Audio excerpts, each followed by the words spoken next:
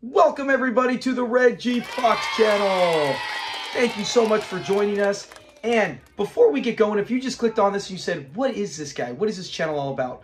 Good time to join us because we are in the middle of a tournament where we are trying to vote with our community. You, even if you're not a member yet, you can come on there and vote anytime. Go to our community page and just look at all the tournaments we got. And we are in the middle of the best episode of season 2. Yes! We've had round 1. We know it went to, oh my gosh, how did it just escape me? Jealousy. We know round 1 went to jealousy. Round 2 went to the card charge. Round 3 just got done, and that went to a guest in the yard with Gus. And now we're in round 4, and this is the closest we've ever had. So we are going to break down all the episodes. It's not even a 2-horse race. It is a 3-horse race, which is exciting because we don't get that often in these kind of polls. But we had a whole bunch of other tournaments. You can go check previous ones. We also have videos breaking it down, and that's what today is. We will have clips. We will have some funny moments as we talk about each episode, and it's exciting. It's exciting because you go, what could any of these actually come out and win this tournament? Because you got 3 really good episodes, and then a 4th one that, unfortunately, like we say, is a sacrificial lamb. We will cover all of them. But I have to say, anytime you get a subscriber, I'm talking from experience me, from 1 to 1,000, it doesn't matter. It always feels the same. It's excitement. Man, I don't care if it's 722 to 950. Yes, it's exciting to get subscribers. So thank you if you're already a subscriber. And if you're not, please click that subscribe button and join today. It means a lot to me and to our channel. But there is even beyond that excitement that I haven't experienced yet until now, and that is with our membership, where you have a monthly fee. You join our community, and with that we will have, it's growing, it's a new thing, but membership only videos. We have 1 for now, and then we have a whole bunch of other emojis, badges, all sorts of things like that. We're going to eventually get members only chat, members only live shows, and with that, we have a member now, so I want to give us, and we will always do shout-outs at some point in the video, beginning, middle, end, and that is Jim Offit. Thank you so much, Jim Offit. He is our first official, so it was huge. I just saw it on there. He joined, he became a member, and now he's got all sorts of little badges. He got to go see our members-only video.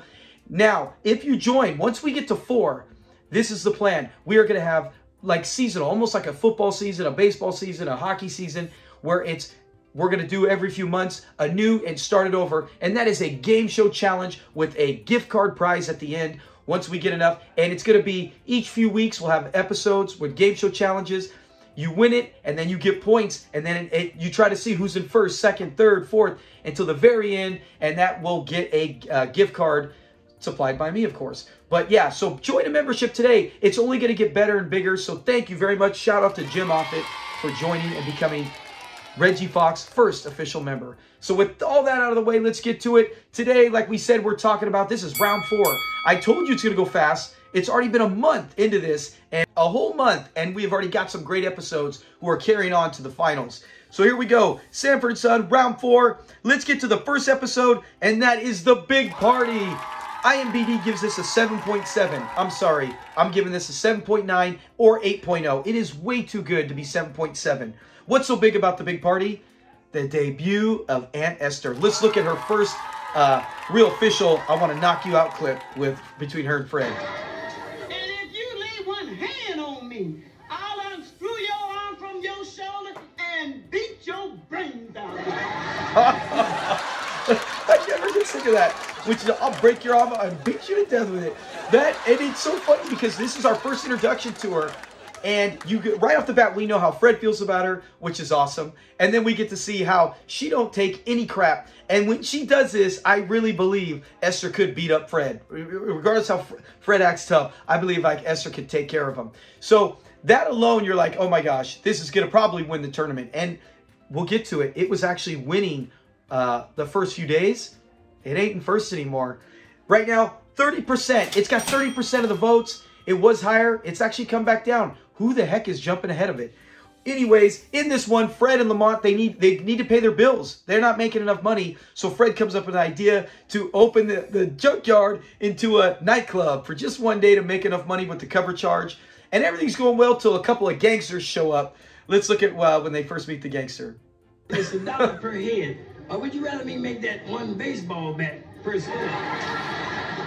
You in charge here, you the owner? It always kills me. He's always like, yeah, you see? Almost like Edward G. Robinson. He's always got the shoulders to pull off that, like a gangster whole vibe look. And Fred's like, hey, I can't do it. They can't handle it. And it gets in a whole bunch of stuff. But in the end, Fred even says the guy tells him, did you call the cops? Fred's all, no. He said, but you better get out of here. And something much worse comes, and that's Esther's Raiders. When they come, Esther's like, no. He's all, you ain't throwing us out of here. Let's see what happens on this one. Party is over. Get out. No, you can't throw us out. Oh, no. No. Get out. She gets them. She chases them all out of there. So Aunt Esther's debut went better than you could imagine, right? If you know anything about backstory, Sanford and Son, and we've covered it on our channel multiple times, there was a producer who did not want LaWanda Page. They were going to get rid of her, and Red Fox said, no, she's staying or I'm going too. And thank goodness Fred said that, or Red Fox said that, because he knew what she could be. What a great visionary Red Fox was. And this episode shows us, wow, look what we got. We got a star in the making. Great first episode for Aunt Esther. And it is, in my opinion, at least a 7.9. But that's for our official channel, 7.9. But on here, 7.7. Funnier than heck. And everyone remembers they are like a Playboy club. And they got their own Playboy bunny. You can see her right here. Remember Bubba when he's all, here, bunny, bunny, bunny, when he's had a tough night and he slid down the stairs.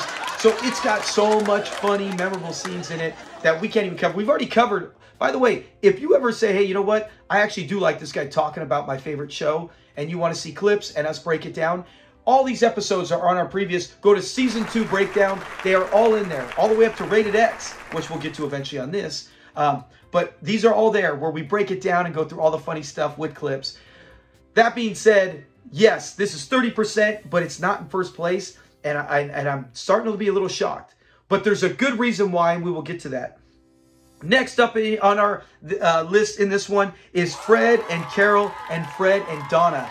That is at 24%. It's only 6. I can't remember any time when we had the one-and-done characters, anything, that there was a 3-horse race. There was always 2. You might have had a third kind of, maybe 12%, the other guy at 20, and the other one at 40, where you're like, I don't see it. This, I still don't know. We still got another 4 days or so left, and I have no clue who's going to win this. But with Fred, Carol, Fred, and Donna, that is 7.7 IMDb. So they gave it to the same grade. IMDb gave it the same grade that Big Party got. I feel like Big Party's a little better. In this one, Fred gets in trouble because he meets Carol, who comes by, not Carol Rhodes, the other Carol who comes by, and she's a charming lady, and she's selling stuff door to door, and Fred spends the whole afternoon talking with her, and he really likes her. So now she's coming back for dinner, and Lamont finds out, and Lamont's like, wait a minute, don't you have a date with Donna? He's all, shoot, that's right. So Fred tries to cancel it with Donna, but thank you, Lamont, for being a rat. We know he always feels bad at this stage in the series history about the Barracuda. But now he's had a change of heart. Come on, Donna. No, he wants you to come over and cook. So it becomes a huge mess where they're all there. When they get there and you see Lamont, that's what really puts the episode to me. I even mentioned when we did the breakdown, this is one of my favorite with Lamont, to where I really laugh. I probably laugh more at Lamont than anyone else in this episode, other than maybe Fred saying, yeah, it's good to have best friends. And Lamont's like, who's your best friend, Bubba? He's all, no, Jesus.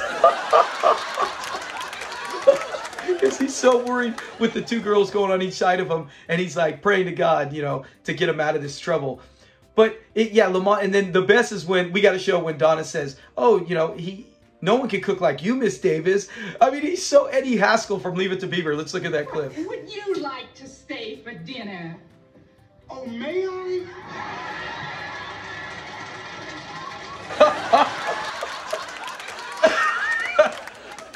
Excuse me. When he does that, I never get sick of that. When he gets up, he's all, may I? He's so excited to stay when she asks him. He only wants to stay to see basically a car accident. That's what it's like for Lamont. He wants to watch his car accident happen live in front of him.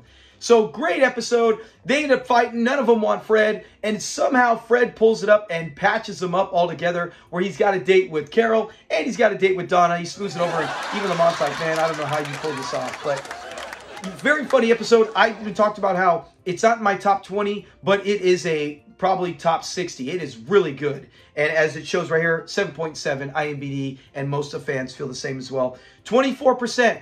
So you're like, okay, let's get to the episode that's actually in first place. And that is a visit from Lena Horne.